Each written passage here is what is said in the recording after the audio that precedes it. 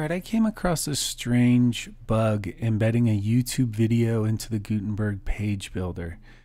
So if you go to one of my posts and you edit the post, you'll see the embedded video works just fine. But when you actually view the post, it comes out as a YouTube, just the URL.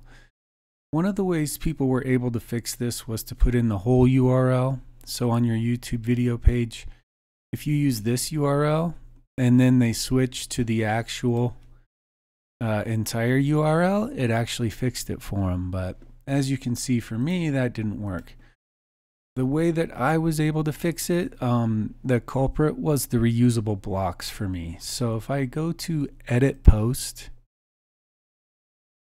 and you'll see it's all good on this side, on the Gutenberg editor side. You go to the list view, you'll see I used a reusable block for all of them. If I select that and then I get rid of it by converting it to a regular block. So now it's just a regular group block with all of the blocks inside it. And I update that. Now I'm going to view it. And it looks just fine. It embeds the video just fine. So I've had a couple problems with this reusable blocks. So I would recommend ungrouping the reusable block every time. And that might be one way to avoid the issue of not getting your YouTube video embedded. So once again, if I edit the post,